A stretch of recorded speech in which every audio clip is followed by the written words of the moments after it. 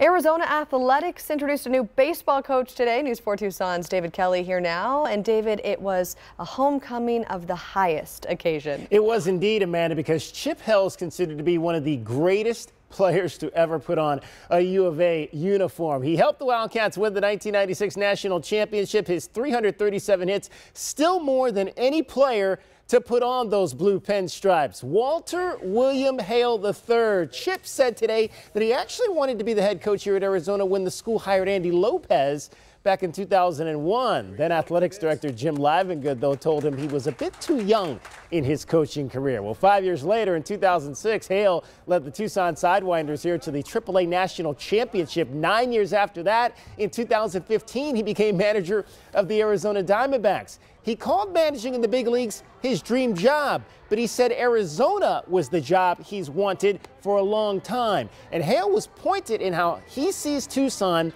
and the U of A and how others should see Tucson and the U of A. This is my destination job, and this is a destination location for baseball. And if you don't think that when I recruit you, then you're not going to be a Wildcat. The Pac-12 and University of Arizona is the place you want to be. This is where we're going to grow major league players.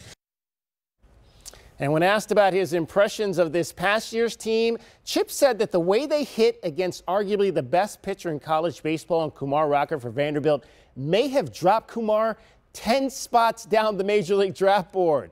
The MLB draft begins this weekend, so we will find out.